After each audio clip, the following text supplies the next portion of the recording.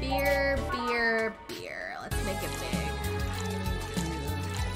4. 1, 2, 1, 2, 3, 4.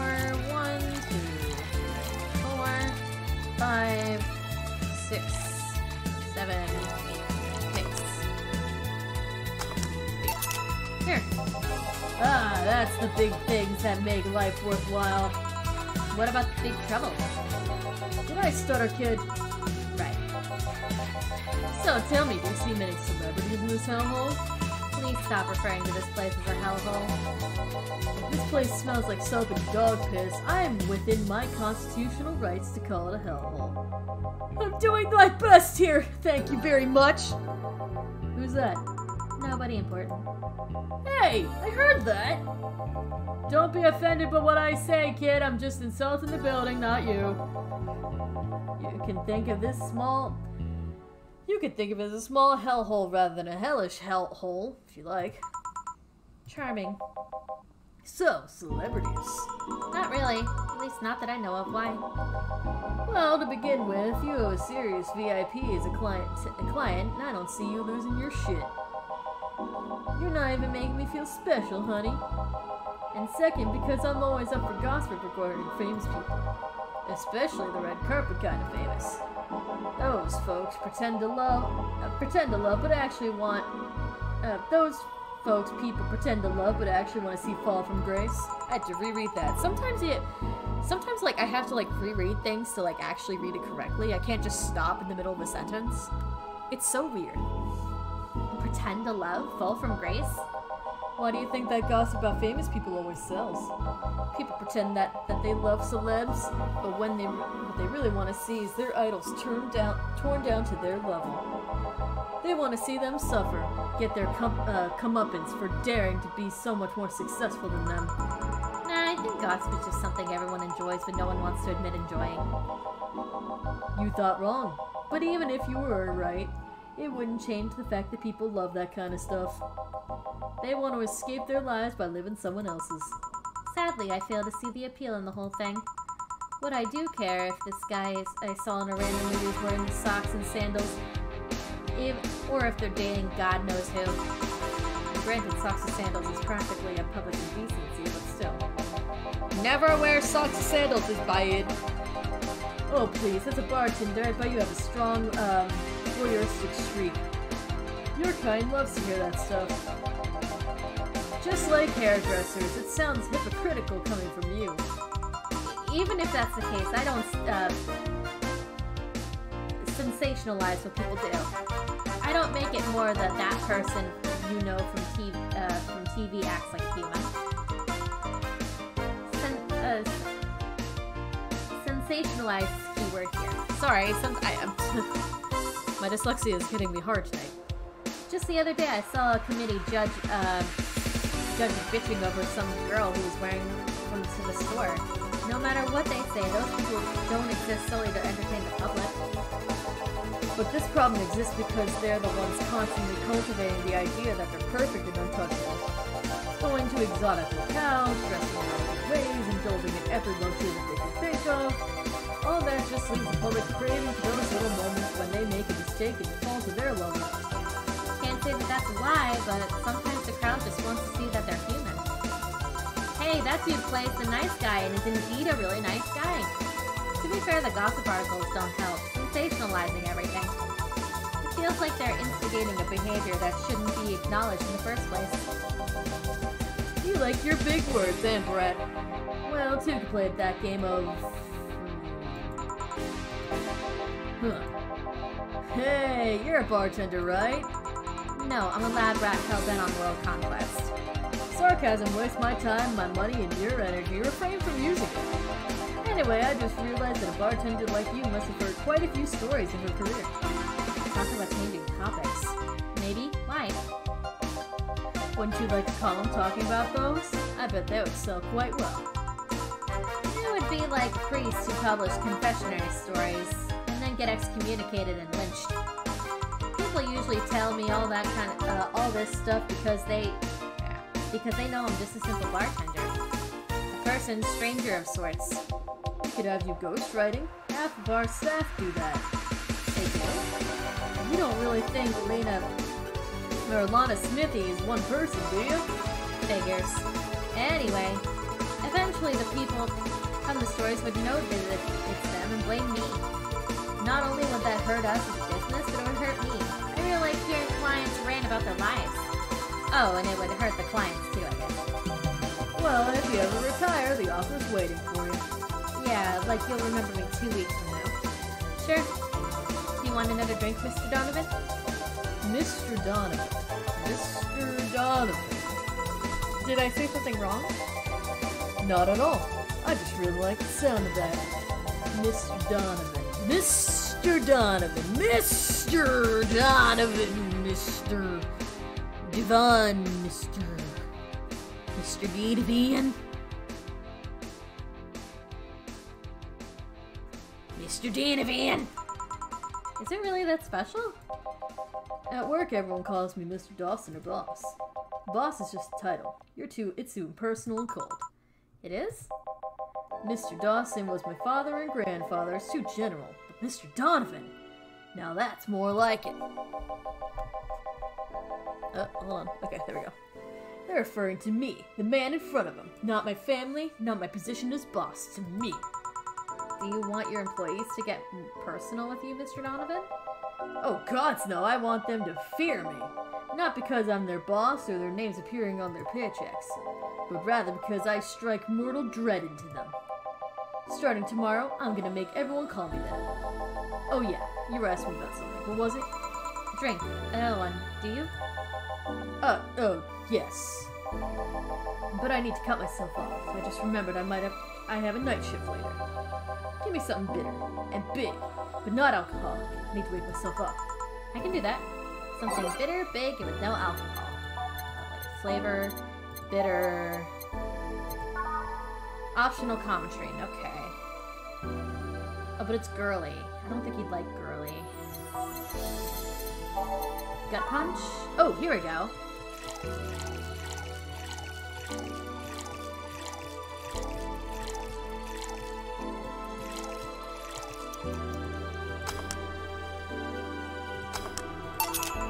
Here you go. Paint me blue and call me Sue. You can actually do it. This'll help me stay up late tonight. Say, kid, does this bar have any investors? He didn't call it a hellhole. There was some bloke named Sven that wanted to give us money if we stamped his face all over the place. But aside from that, no. These bars are pretty much like any fast food chain, so there are no local investors. Why? Just wanted to let you know how lucky bastards you are. Investors suck harder than my first wife's mouth. Oh my god! Like, excuse me? Like, I don't know. I'd buy that for a dollar.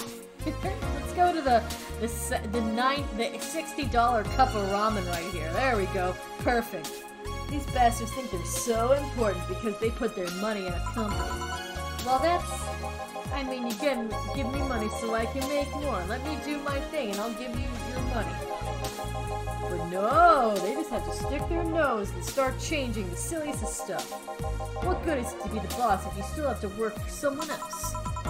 You still have to answer to the unions, the government, and any kind of organizations, don't you? Yeah, but that's paperwork. I make somebody else do it and call it a day.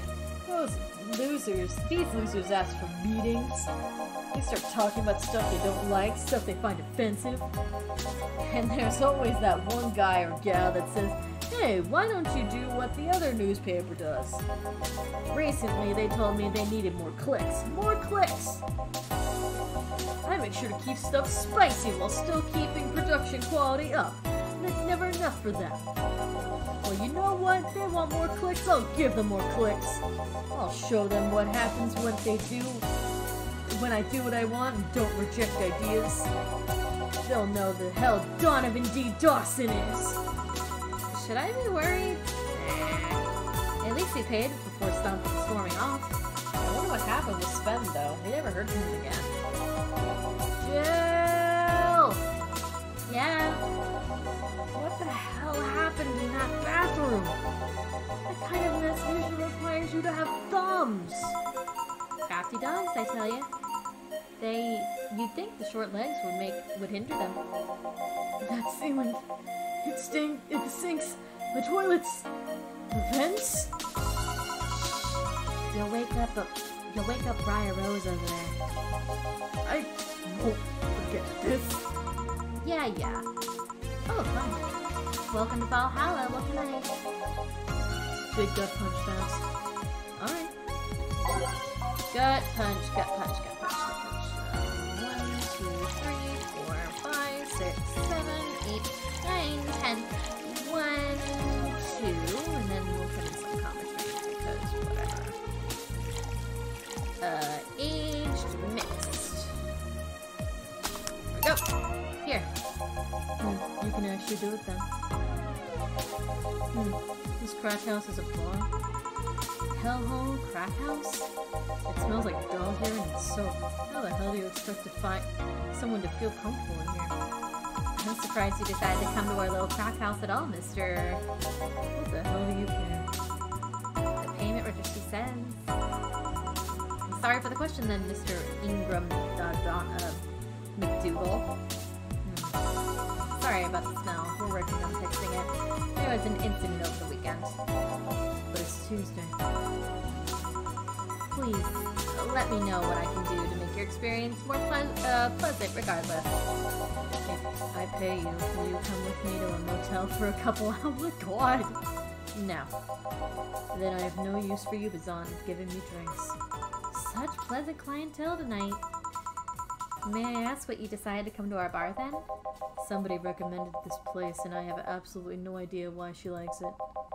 She says she's a regular here and all. I'm starting to doubt her tastes. A regular? Can I ask who? No. I'll concede one thing. Whoever picks the music at least has decent tastes. Hey, Jill! Where do you put the dish soap? Girls run out. Oh, below the sink where it's always been. Right. Oh, customer. Good evening, sir. Hope you enjoy your stay at Valhalla.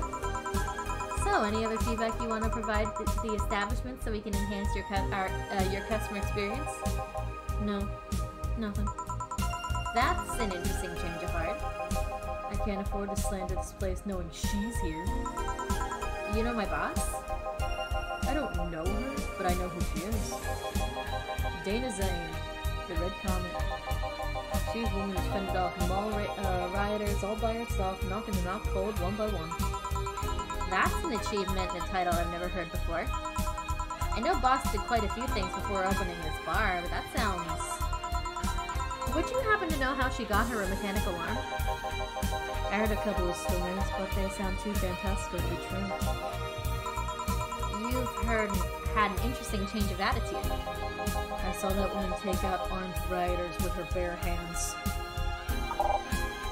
Oh, I didn't mean to do that. Oops. Once you see something like that, it's hard to keep your mouth shut in front of them. Interesting. You can relax, though. I've only seen her deal with clients personally about 2 or 3 times. One involved Class 5 weaponry. The other one, a pickup artist, and the latest had an alpaca. An alpaca? Not really an alpaca, but there's this woman who owns a textile company. She got really drunk and started screaming that she was an alpaca. She started spitting on everything afterwards. My boss had to show her the exit. I'd rather not remember that night, so let's leave it at that. Can I get you anything else? Give me a pile driver, please. Please? That's a word I haven't heard, did I? Coming right up.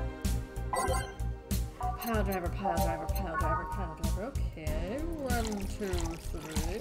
1, 2, 3. 1, 2, 3, 4. All mixed. There you go. Here. It's fine, I guess. Hey, lady. Have you ever faked an orgasm? Jesus Christ. Yeah, you know, this is something I want to read at 1 a.m. Hey, have you ever faked an orgasm? What the hell is this game?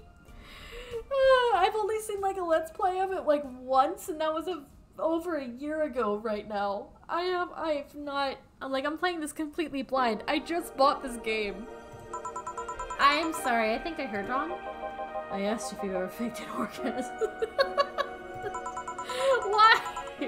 That's a question I'm not gonna answer. I'll take that as a yes. I was just thinking about how good a lie can be. I mean, even the most sincere people lie once in a while. Lies can buy you time. Lies can make you happy. Reality can come crashing through the door eventually. But for that moment, that lie can give meaning to you. I say lies are like your porn stash. You know they exist, but you shouldn't acknowledge them. Does that mean you've really faked orgasms because you look like you have a lot of experience? Oh! Wow! Still, that's quite a random thought you just suddenly have. Are you perhaps lying about something right now? Not really. I'll just think about people making polite comments about this crack house. Of course you are. Hey, I'm gonna need another drink here. Alright, already? Don't you think you've been drinking quite quickly? That's my problem, not yours. Give me a fringe weaver. Alright. Fringe weaver, okay? Oh god. You know what? Make it big. 3, 4, 5, 6, 7, 8, 9, 10, 11, 12. 13, 14, 15, 16, 17, 18! Aged and mixed. Fringe weaver, this'll get you drunk. Try not to drink it too fast. That's up to me. Hey lady, have you ever felt empty? Empty how? Like hungry? No, I mean empty like there's a part of you missing. Can't say I particularly have. I just feel like there's a part of myself that lacks something. An urge to get or do something that you just can't satisfy. Have you tried taking up a hobby? It might not solve your problems, but it might keep you busy enough to avoid thinking about it. Any suggestions? Well, collecting stuff, reading, bungee jumping, combat sports, exercising.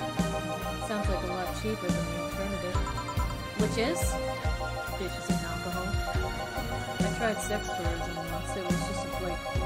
It was like a bloody Russian roulette of STDs, so I left midway through. And once I burned my Christmas bonus hiring 3 women for an orgy. Porn is more amusing and way cheaper. I also hired a girl to act like my daughter for a day for 3 years in a row. Nothing seems to do it. Have you tried rescuing the puppy? You can't fuck puppies. At least you shouldn't. I'm drawing a blank then. Can't think of anything that might help. I wasn't expecting you to help me in order to believe me. Eh? I could have been lying through my teeth this whole time. People lie, lady. Anyway, I'm leaving now. The smell is killing me. Please come back again. Don't count on me. Good. Whew. Boss, I'm going to take my break. Alright. Oh, is this like a midday screen? Oh, okay. Alright, that makes sense. Alright, but it is going past 1, and I'm losing my voice, and we're gonna stop here for tonight. So, thanks for joining me on this crazy little impromptu stream. I know that there wasn't really much going on, but I just wanted something calming just to kind of relax me while I then head to bed. So, I'll see you guys next time. Until then, bye!